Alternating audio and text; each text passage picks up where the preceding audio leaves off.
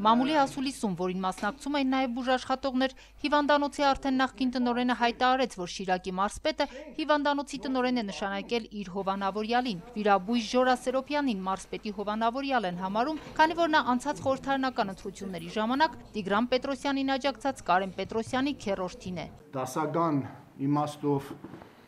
հովանավորչություն է, Ժողովուրդ ջան, կոռուպցիան պոզով, պոչով չի լինում։ Կփորձեմ հիմա, ինչքան կարողացա, հնարավորություն ունեմ նաև ապագայում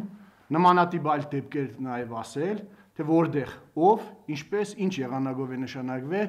Ըստ Կուրղինյանի շահարկել են փաստը, որ հիվանդանոցում քրեական գործ է հարուցվել հեղափոխությունից հետո, սակայն հիմքեր չլինելու պատճառով այդ գործը կարճվել է եւ ոչ մի լումա վերադարձնելու անհրաժեշտություն չի եղել։ Այսքան հիվանդանոցում գործը կարճվել է 0 կոպեկ այդպիսի ինչ-որ վնասի հատուցումով։ Թե որն է լինելու հաջորդ քայլը, Կուրղինյանն ասում է չգիտի, կդիմի դատարան թե ոչ, կբողոքարկի արդյունքները թե ոչ։ Շիրակի մարզպետ Տիգրան Պետրոսյանը ասուլիս է հրավիրում եւ կներկայացնի իր տեսակետը վաղը, իսկ առողջապահության նախարար Արսեն Թորոսյանը այսօր արդեն կարծիք հայտնել է։ Կուսակցական պատկանելիության մասին տնօրենի գործող գիտեմ, սակայն ես կարող եմ նույնիսկ իմ ենթակայության հիվանդանոց թվել, որի տնօրենը էլի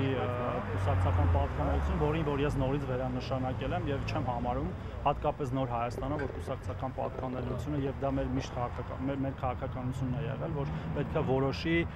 մասնագիտական, պետք է փոխարինի մասնագիտական որակներին, այսպես ասեմ։